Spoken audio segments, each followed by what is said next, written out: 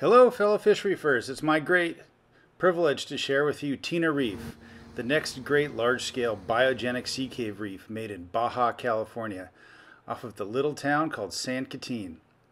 Here we are loading in El Sazal, or Sasal Port as they call it, just north of Ensenada. 140 sea caves at 2,400 pounds each. After 90 miles, here we are meeting the boat off the island. The fog broke, and here we are set up on the anchor, ready to deploy. The conditions here are perfectly ideal to grow kelp. Some last-minute planning in the wheelhouse. Getting our stellar commercial dive team ready to go. Here I am giving last-minute instructions, and off we go. And here's a memorial reef with my parents, Tina and Larry, interned inside, and it's the first one to go down. It's there to commemorate their support of the project, and they gave me the freedom as a young person to explore the ocean like few other people.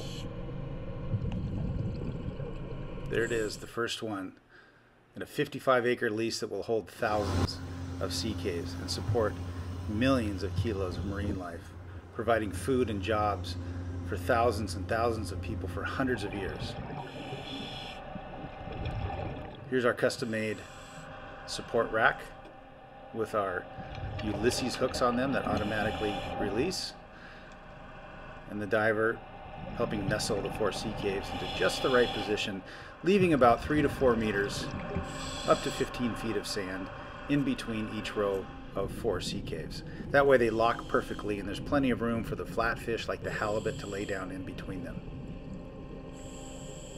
Now let's take a look at the reef after we have most of it down.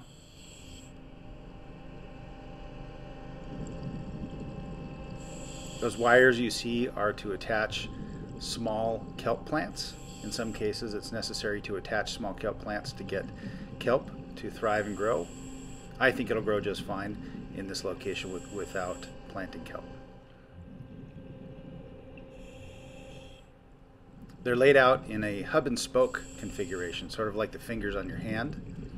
It allows the water to move in between them, and the way that they're locked together makes them even more stable in large surf events, and it also allows the lobsters and the crabs and the fish to move in between them freely, seeking protection the entire time. So it really amplifies the benefit.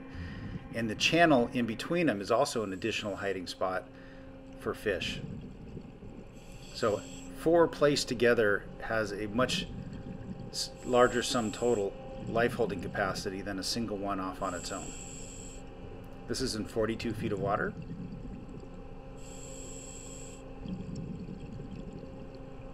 And these sea caves are made out of a proprietary blend of marine concrete that is pH neutralized, and it's done so to make it stronger and denser so there's no leaching of any kind, and also to allow sensitive animals and plants to settle and grow. There's a couple air pockets still in a couple of these. They've only been on the seafloor for about an hour.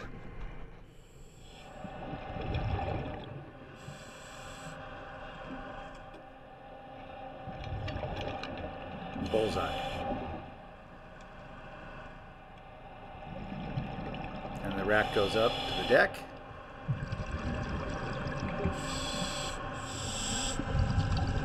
Fish Reef Project. 12 years of hard work has gone into this. Oh, and there's our first customer. A spider crab, or centollo as the Spanish call it. Didn't waste any time in colonizing Tina Reef.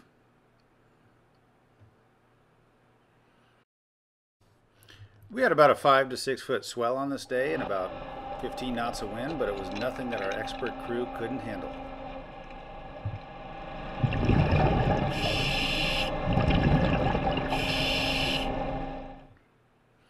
There's an empty rack coming aboard.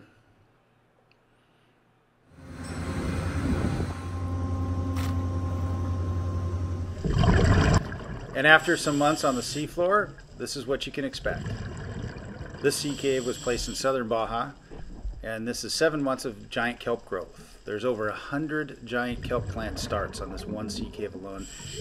It's grown all the way to the surface, And it supports calico bass, sand bass, sheephead, yellowtail, white sea bass, halibut laying around the edge.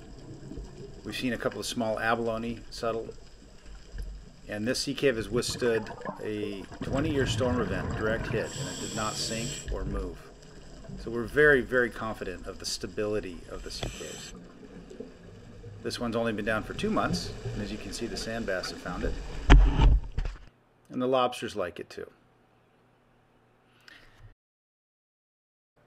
Thank you to the people and government of Mexico for embracing the Fish Reef project and building a strong ocean health future for Mexico.